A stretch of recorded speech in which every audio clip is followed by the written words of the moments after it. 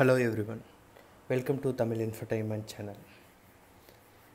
எல்லாருக்கும் இனிய உழைப்பாளர் தின வாழ்த்துக்கள். இன்னும் ஒரு 3 வருஷம் இல்லை 4 வருஷம் இல்லை ஒரு 10 வருஷம் கழித்து இதே சந்தோஷத்தோடு நம்ம உழைப்பாளர் தின வாழ்த்துக்களை சொல்ல முடியுமான்னு தெரியல. ஏன்னா இந்தியாவில் ஒரு பெரிய ஒரு சேஞ்ச், இன்ஃபேக்ட் இந்த வேர்ல்டுலேயே ஒரு பெரிய சேஞ்ச் IoTன்ற ஒரு கான்செப்ட் கொண்டு வரப்போகுது. இது நிறைய பேர் கேள்விப்பட்டிருப்பீங்க. IoTனா இன்டர்நெட் ஆஃப் திங்ஸ். ஸோ இதோட பேசிக் கான்செப்ட் என்னென்னா,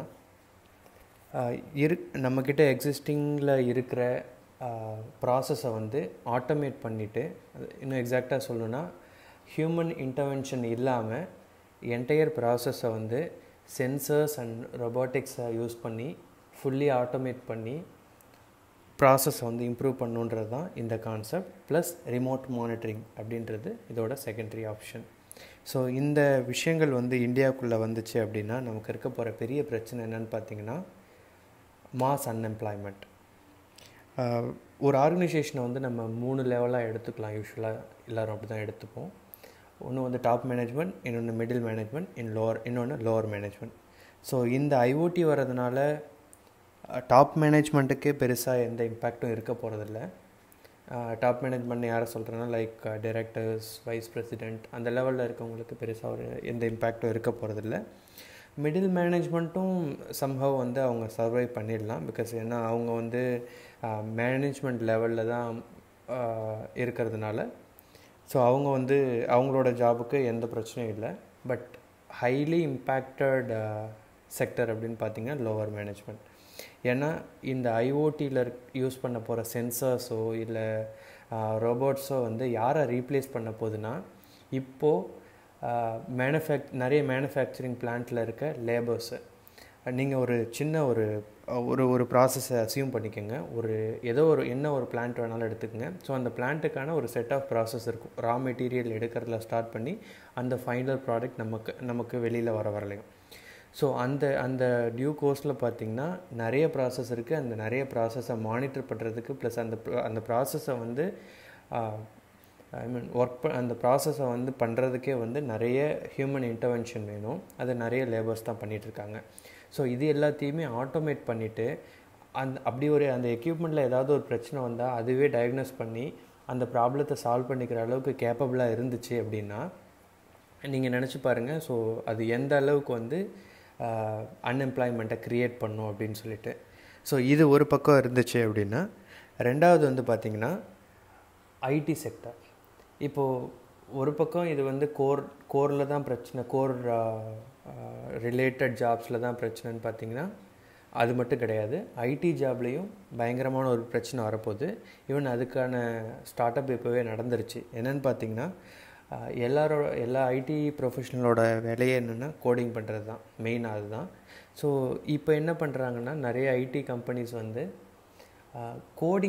கோடிங்கை நமக்கு அடித்து கொடுக்கறதுக்கே ஒரு கோடிங் பண்ணிடலாம், ஒரு சாஃப்ட்வேர் டெவலப் பண்ணிடலாம் சொல்லி பண்ணிகிட்ருக்காங்க. ஸோ அந்த சாஃப்ட்வேர், அப்படி ஒரு சாஃப்ட்வேர் வந்துருச்சுன்னா நீங்கள் நினச்சி பாருங்கள், உங்களுக்கு என்ன வேணும். ஒரு கிளைண்ட் ஒரு கம்பெனிக்கிட்ட எனக்கு இந்த ப்ராடக்ட் வேணும் அப்படின்னு கேட்டுட்டு அதுக்கான டீட்டெயில்ஸ் கொடுத்துட்டாங்கன்னா அந்த டேட்டாவை அந்த சாஃப்ட்வேர் கிட்ட கொடுத்துட்டோம்னா அதுவே அந்த ப்ராஜெக்ட்டுக்கு தேவையான எல்லா கோடையும் டெவலப் பண்ணி கொடுத்துரும். ஸோ ஃபைனல் ஒரு ப்ராடக்ட்டு கிடச்சிரும். ஸோ ஒரு 100 சாஃப்ட்வேர் டெவலப்பர் உட்காந்து பண்ண வேண்டிய ஒர்க்கை ஒரு சிங்கிள் அப்ளிகேஷன் எந்த ஒரு காஸ்ட்டும் இல்லாமல் பண்ணி கொடுத்துரும். ஸோ இதுவும் ஒரு மிகப்பெரிய அன்எம்ப்ளாய்மெண்ட்டை உருவாக்குறதுக்கு நிறைய வாய்ப்பு இருக்குது. நீங்கள் நினைக்கலாம், ஸோ இந்த மாதிரியான சென்சர்ஸ் இந்த மாதிரி ஆட்டோமேட் பண்ணணும், ரோபோட்ஸ்லாம் இன்ஸ்டால் பண்ணணுன்னா ஒரு பெரிய அமௌண்ட் ஆஃப் இன்வெஸ்ட்மெண்ட் பண்ணணும் அப்படின்னு சொல்லிட்டு நினைப்பீங்க. கண்டிப்பாக எல்லா கம்பெனிஸும் இந்த இன்வெஸ்ட்மெண்ட் பண்ண ரொம்பவே ரெடியாக இருக்காங்க. ஈவன் நிறையவும் பண்ண ஆரம்பிச்சிட்டாங்க. இப்போ இந்தியா லெவலில் பார்த்திங்கன்னா as on today 15 crore sensors IoTக்காக install பண்ணியிருக்காங்க அக்ராஸ் இந்தியா நிறைய இண்டஸ்ட்ரீஸில். தென் நாஸ்காமோட ஒரு சர்வேயில் அவங்க என்ன சொல்கிறாங்க அப்படின்னா, 2020 அப்போது பார்த்திங்கன்னா அந்த சென்சர்ஸோட கவுண்ட் 190 கோடி அளவில் இருக்கும் அப்படின்ற மாதிரி சொல்கிறாங்க. ஸோ 190 கோடின்றப்போ அதில் எவ்வளோ இண்டஸ்ட்ரீஸ் வரும் அப்படின்றத நீங்கள் நினச்சி பாருங்கள். ஸோ எவ்வளோ பேர் இதனால் வந்து ஜாப் இழக்க போகிறாங்கன்னு தெரியல. ஸோ இதுக்கு வந்து கவர்மெண்ட் அட்லீஸ்ட் ஏதாவது ஒரு கைட்லைன்ஸ் கொண்டு வரணும். எப்படின்னா இப்போ வந்து ஒரு இண்டஸ்ட்ரியோட வால்யூமை பொறுத்தோ இல்லை அவங்களோட ப்ராஃபிட்டை பொறுத்தோ மினிமம் வந்து இவ்வளோ எம்ப்ளாயியை வந்து அவங்களோட ரோலில் வச்சுருக்கணும். இல்லை இவ்வளோ ஏரியா இருக்க ஒரு ஃபேக்ட்ரியில் இவ்வளோ லேபர்ஸ் கண்டிப்பாக இருக்கணும் அப்படின்ற மாதிரி ஏதாவது ஒரு ஆக்ட் வந்தால் தான் லோவர் மேனேஜ்மெண்ட்டில் இருக்க பீப்புளை வந்து நம்ம காப்பாற்ற முடியும்.